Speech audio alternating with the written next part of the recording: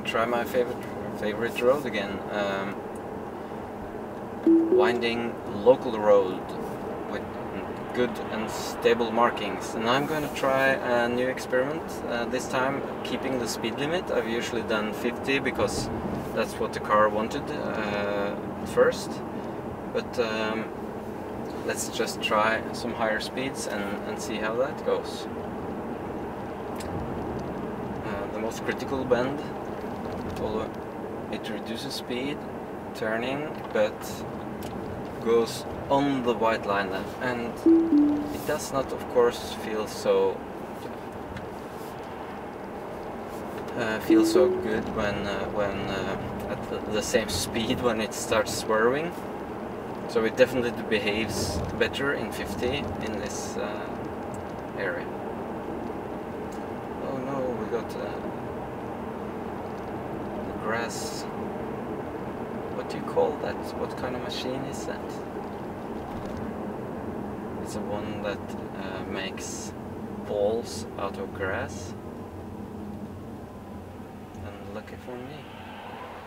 1, 2, yeah, starts to accelerate. Come on, 3, 4.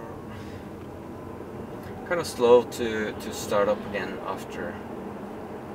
Okay, keeping in 48, 50, accelerating to the bend. You remember it went down to 40 here. Now reducing speed, brake lights on, down to 45. Braking again. Okay, kept within the white line, the edge. That's good.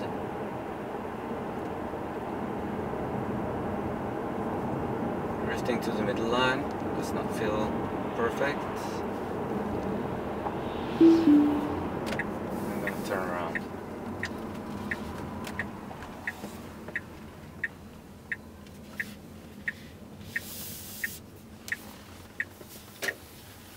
All clear.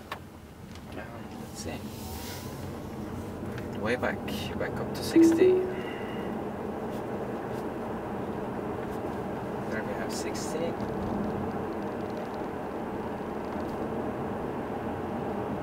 So this is 10 kilometers higher than I usually go.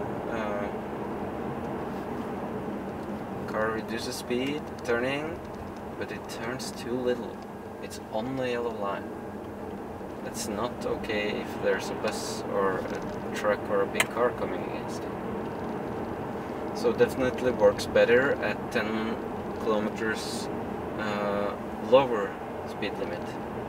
And the car also seemed to have some more cases of hunting around for a good position between in the lane.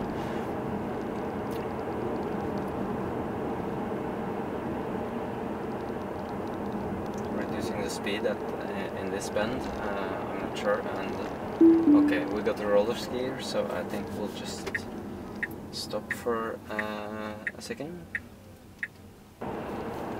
Roller skier out of the way, and here comes the favorite bend again, over the crest and then down.